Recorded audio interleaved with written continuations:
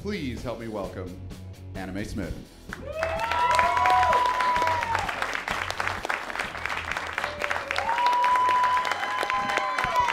Oh, he's tall. All right. Oh my gosh, look how pretty you guys are. You're all so beautiful. I'm so excited to be here. There's like nothing that could make me more excited to be here, except I kind of wish my parents could be here to see it. Just like, they're not dead or anything. They're just in Nebraska, because that's where they live. They weren't kidnapped. They're in Nebraska. And I'm from Nebraska, and I'm like super like my parents' daughter, like exactly. Like, you'd be able to tell who they were if they were in the room, because I've got like my mom's like exact like blue eyes and bone structure, you know, and I've got my dad's like exact boobs, and so you'd be able to tell. You could spot them out. No, I am from Nebraska, though. Originally, I ended up here because I went to school at KU. That's something that well, don't applaud for yourselves. That's tacky. Just kidding. Yeah, KU, that's fun. I went to school at KU, and I didn't go for, like, sports or, like, not that you guys are like, she's an athlete. You guys are like, she looks like she smells like cat pee. And you're right, but I went there for theater. I majored in theater at KU, and I had a professor there. That's actually how I got started in stand-up and stuff. I had a professor who told me that stand-up would be like a good way to conquer stage fright, you know, and prepare for the future, for after I get my degree and I have a career in stripping, because what else are you going to do with a theater degree? How am I going to pay that off? I have to take my clothes off. No, I'm not a stripper, but thank you. No, I'm not. I don't have the boobs for it like we talked about, but I think I'd be a shoo-in. I definitely have the messed up teeth, so I could do it, I think. I'd be fine. I could do that. No, I haven't. No one's ever asked, so I don't do that. But no, I actually do have a job, though. I have a lot of jobs. Anyone here poor? Yeah? Anyone here a poor person? Okay. Yeah, all of us are poor, and we're going to die that way. But I've had a couple jobs at a time. Like, I'm a tour guide sometimes, which I thought would be fun, because you talk into a microphone to a bunch of people, right? You think I'd like that? It's fine. It's kind of like any other customer service job, right? I'm sure some of you in retail or baristas or something, in customer service, you start playing that fun game of Would You Rather in your head, you know, after a while. Like when a customer walks in and you're like, would I rather help you or get public diarrhea and die of my own bowel failure right now? Which would I rather do? It's a genuine toss-up. Yeah. Yeah, and I don't know if I'll be doing it forever, because I think I like, it's starting to show, maybe that would you rather attitude is starting to show a little bit in my tours. I had a tour recently where this woman asked me, hey, how long has this building been here? And I was like, I don't know, lady, it was here yesterday, all right, it's gonna be here tomorrow, and someday we'll all be dead. Does that answer your question? So I don't know about that, but that's okay. Got a lot of jack of all trades, got a lot of stuff lined up. Bartending, I do a little bartending, or I did a little bartending, it was a weird choice for me, because I was kind of a late bloomer, like drinking and stuff wise, not body hair, but like I was a late bloomer, but I started bartending, and at first I liked it a lot. I had this coworker who's a good friend of mine, her name's Vicky, and Vicky and I would bartend together, and it would be a lot of fun, and she actually had a regular customer. It was kind of a hole-in-the-wall place. She had a regular customer that she thought was really attractive, so his name was Todd, so she called him Hot Todd. Yeah, she would call him Hot Todd. It was a cute little name, right? It's cute, it's Hot Todd. But he was a regular, so soon everyone started calling him Hot Todd, like all the chefs, the other bartenders, the other regulars, everyone's calling him Hot Todd, which was fine, except that there was another bartender named Todd. Yeah, so if you came to that bar and you were like, hey, who's here tonight? And then someone else would have to go, oh, Todd's here. And you'd go, oh, cool, Hot Todd? And they'd have to go, no, it's Todd, just Todd, right? Which is a little sad. It's a little sad for Todd. Regular Todd. And I tried to explain this to Vicky, like how this might like hurt someone's feelings, because Vicky's a friend of mine, and I was like, Vicky, like, like, think about it this way. Like, what if I had two friends named Vicky, right? And I called you Vicky, and then as a fun nickname, I called the other one Not a Total Cunt Vicky, right? How would that make you feel? No, she didn't get it, and then I was fired. Who knew? Thanks for letting me use the C word, the cunt word. Thanks for letting me use that. People, dudes get all kinds of cool words for their stuff. People can be like, my dick, or like whatever, that's fun. We don't have, cunt makes people feel weird. Vagina's too medical. I don't like medicine.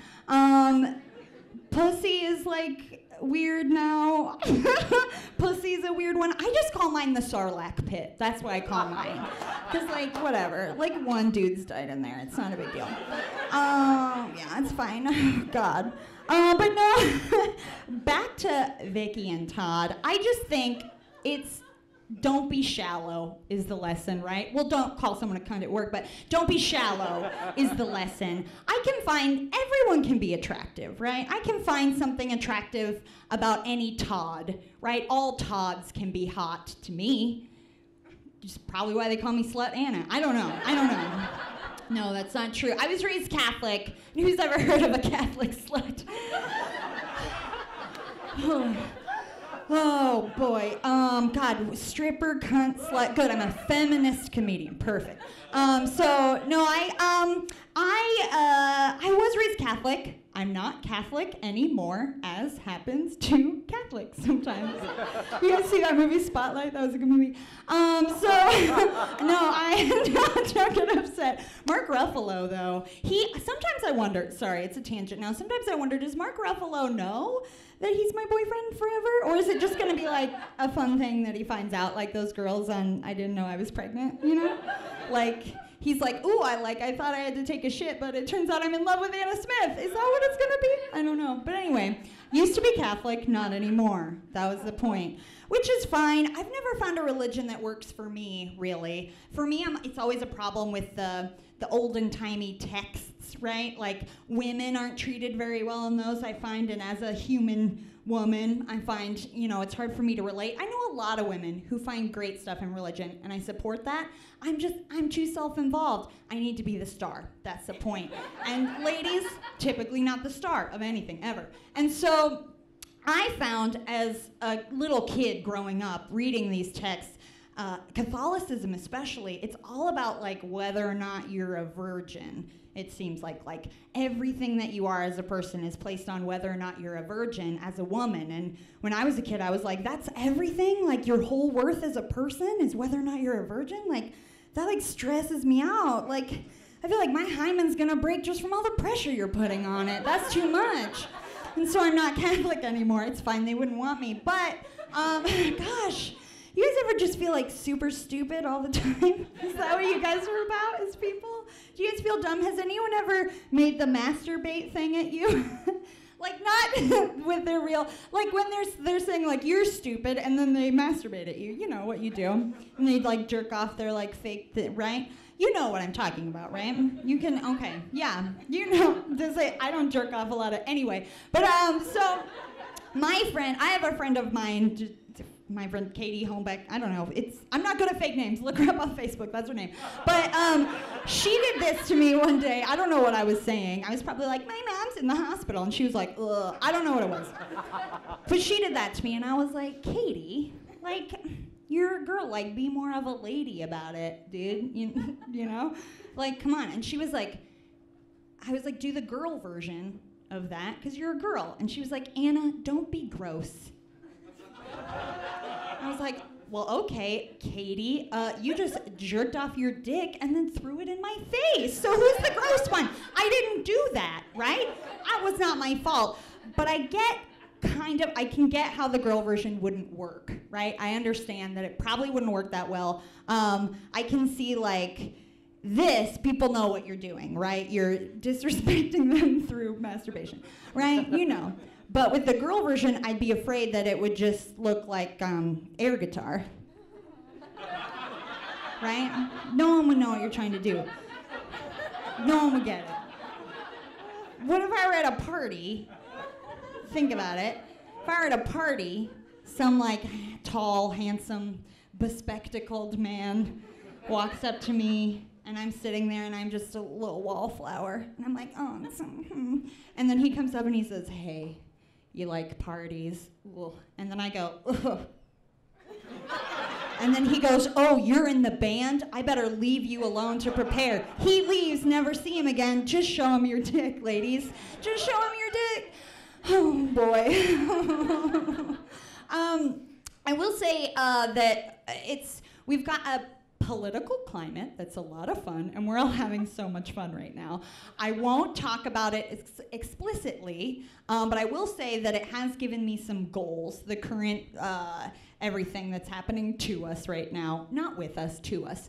And it's given me a goal. One of them is to like be more confident in like what I have to say, like be a person, go out there, be less concerned with what I look like, right? Be less self-conscious, less body whatever nonsense. That's a new goal of mine. And part of that reason is because I had an experience where I took that body self-consciousness too far, and I just like, it's like a warning to the world. It was a lesson. Has anyone here ever had a Brazilian wax before?